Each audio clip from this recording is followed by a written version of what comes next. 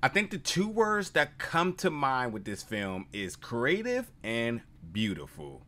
This is a very exciting film. I can't wait to talk about it. So let's jump into my review of the film, The Seven Faces of Jane.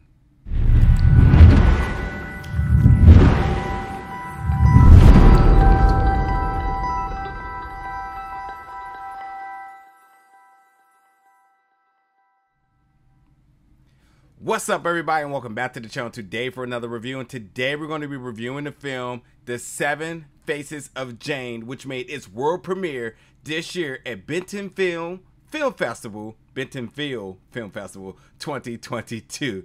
So yeah, at Bentonville, this was one of their big films that opened up on the opening night of this year's film festival, and I was excited to check it out. First off, before I even get into why this film is creative, let's talk about the folks behind it.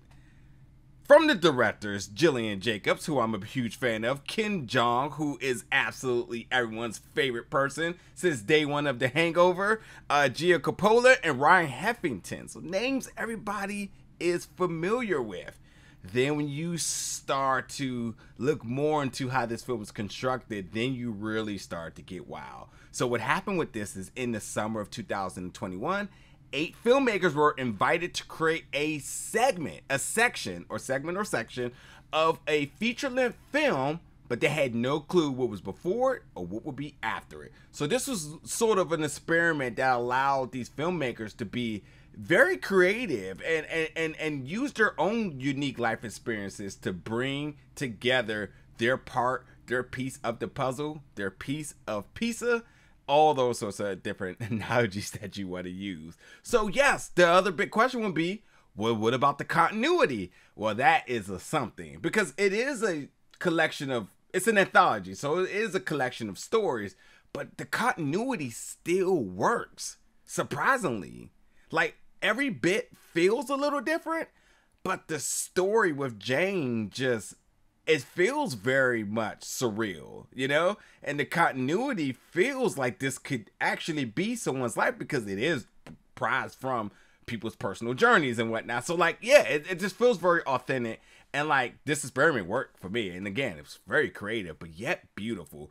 Number one, playing Jane is Gillian Jacobs, who just continues to just show her range of acting. She's a phenomenal voice actor, but when she's on the screen, she's just, this is just another step forward for me. I've always been sold on her, but this was definitely one, because the way how she embraces these different stories of Jane, because what's happening in this film is she drops off her daughter, 8-year-old Molly, at summer camp.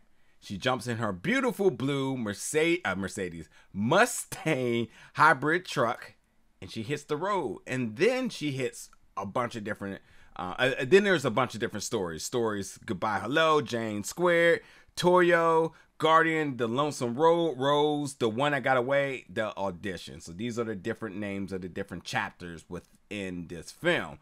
And these are all very uniquely different stories. And I would say some are like very emotionally driven, some is mind-bending, a little bit of horror. One, my favorite, I think The Lonesome Road is just, it's hard to explain just the beauty of that one. But that story is kind of like back behind how to say goodbye to a friend, knowing that they're on their last few days, and that moment of like understanding, grieving, and kind of reflecting back onto the good times, like how it's shot and everything's just so beautiful.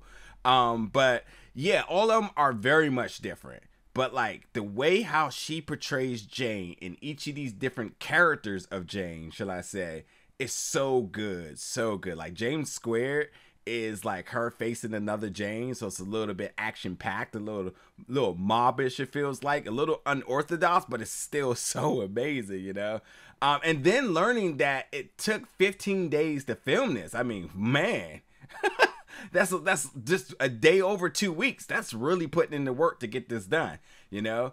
And I just think like just the surprising continuity is special, but just Gillian's performance from each chapter is just, it's, again, it's not that I never doubted that she could do something like this, but seeing it was just like, okay, okay, truly just another step forward in what a tremendous career she's having, and I think she's a phenomenal actor. So like, you know, if you was ever on the fence about her, I think this is one that you'd be like, yeah, for sure. And I loved her in the film The Box. That was one of my favorite films of that respective year.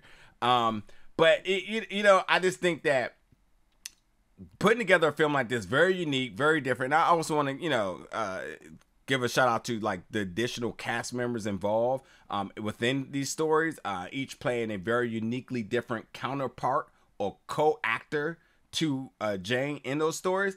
I also got to give them their props because they also brought these stories to life as well too.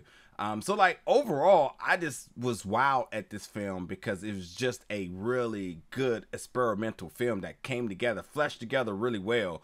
And because it's, you know, it's a little bit, you know, unconventional to what you typically are seeing, I can see why people may not like it, because the first thing you're going to say is, well, what's the point? You know, but obviously this is because anybody who has just a little bit of brains would know, like, hey, these are a collection of short stories of what one's life may be on just any given regular day. She dropped off her daughter at summer camp, and that means she has the summer to herself. So what does that mean? When she gets her daughter back at the end, her daughter's like, yeah, I swimmed every day. And she's kind of looks in the mirror herself like, well, if you only knew what I've been through, you know what I mean? Ran into a person that I thought that we probably could work, lost a friend, you know, got into a fight where potentially I may have got killed. All sorts of different things are happening here, you know? And then the final one, the audition, is just so mind-bending and just gives you this like sinister sort of like horror atmospheric horror setting as well too. That's like, oh, well, way to bring it home, you know. But overall, it was just a really good film. Like, I enjoyed this film. I had definitely suspicion that I would, but like after actually watching, I was just like, wow, yeah, that was different. But yeah, that was entertaining. So, you know, I'm not gonna look at this film so much in a very strict manner to try and nitpick things I did not like, because there was a couple of things that I definitely could have said could have been better. But overall, just this, as I want to keep labeling it, as an experimental film, something that could actually bomb and be completely terrible. No, this was absolutely the opposite of that. This one worked. I think, you know, Gillian, you know, both being a director and, you know, being a star, really was part of the efforts in making sure that this went forward on the positive side. And again, I enjoyed it. I definitely enjoyed this. And it was definitely parts of this film that I actually would love to see extended. I can even lobby that the one that got away, I would love to know a little bit more about that world that they were kind of existing in. And then obviously, as I said, The Lonesome Road, which was just so beautiful. Again, it was about her getting a call that a friend, a long childhood friend of hers, was about to die, and she had to hurry up and get to the hospital to get her last words. But instead, she sort of just reflected back on the moments that they had, and it was such a beautiful moments of just seeing them share these different scenes through their childhood, all while she was driving on the road, got out the car and kind of did her thing.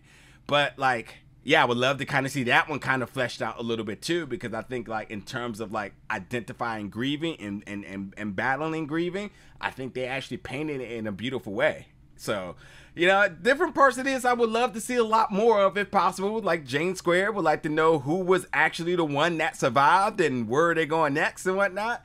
And yeah, so, you know, definitely creative ideas. Better yet, the best way to kind of describe this was like, this is a collection of short stories, except all the short stories had the same actor in it.